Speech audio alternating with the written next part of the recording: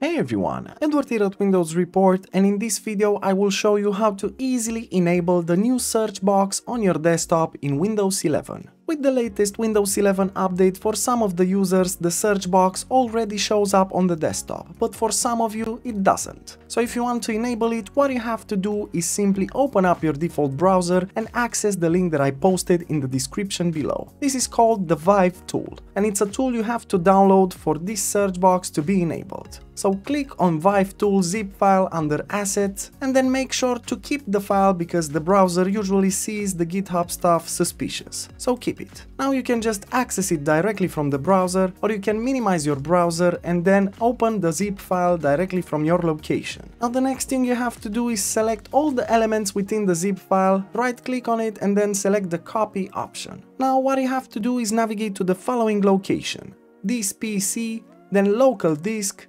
Afterwards, double-click on the Windows folder and scroll down until you find System32 and double-click to open it. In here, right-click on an empty space and select the Paste option. Now once you copied these files, make sure to close this folder, then what you have to do is open Command Prompt to input a command. So press the Windows button, then type in CMD and then run Command Prompt as an administrator. Now the last thing you have to do in here is copy-paste the command that I posted in the description below and then press on Enter. And as you can see, the feature configuration was successfully set. Now you can close Command Prompt, click on the Windows button and then restart your computer. And once you restarted your PC, you will see that the new search box will show up on your desktop.